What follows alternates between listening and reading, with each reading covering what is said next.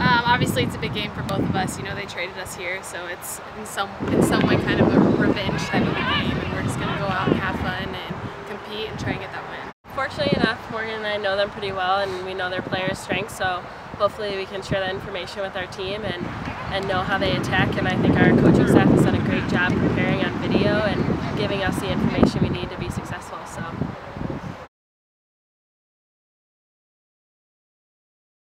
I think we're just gelling as a team.